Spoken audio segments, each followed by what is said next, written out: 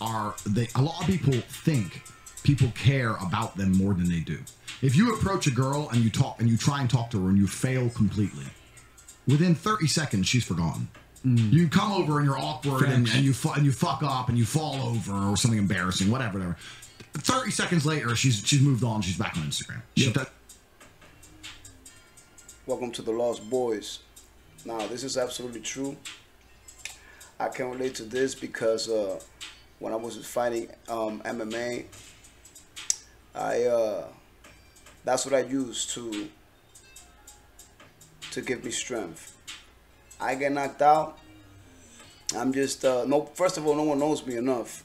That's when I started. But then things, right now, if you compete, you get knocked out, things will go viral. Things will go viral. You can have a million people watch you get knocked out, and that people will forget.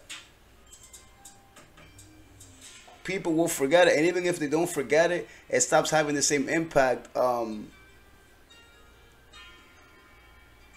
The universe is so big, so huge, and if we're so infinitely small and insignificant,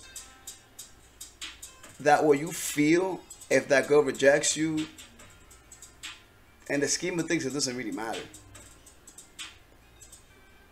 So asking a girl out, it's the easiest thing in the world. Going up and asking a girl for her number is the easiest thing in the world. Getting rejected is the easiest thing in the world. It doesn't hurt anything. It might hurt your pride a little bit, but that's just a reaction of your brain, like being embarrassed.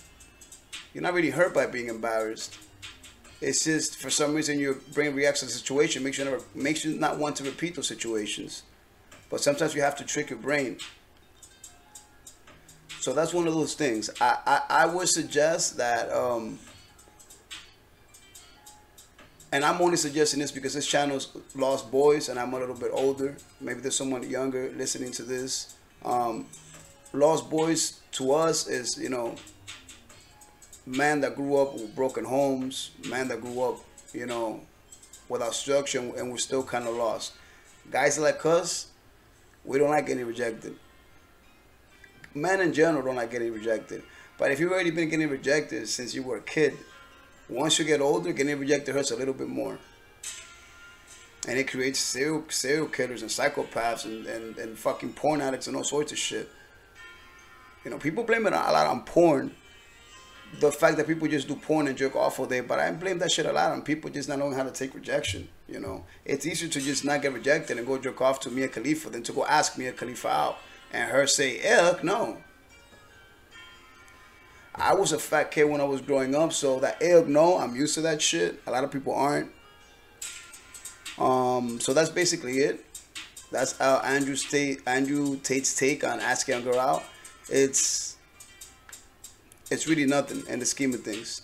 Oh, one thing I was gonna suggest before I go, I would suggest you ask out strangers more than people that you're personally around, co-workers and stuff like that.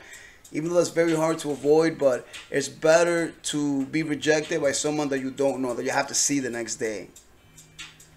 Because even though it may not be true, you start feeling like they have something on you. I feel that way. Once I ask a girl out and she rejects me, and if I'm going to be around her day in and day out, I'm like, oh shit, now this girl knows that I like her. She might, I just don't like people knowing that they have something over me or on me. So for you to remain powerful, I would suggest you do not ask out women around you. You let them ask you out.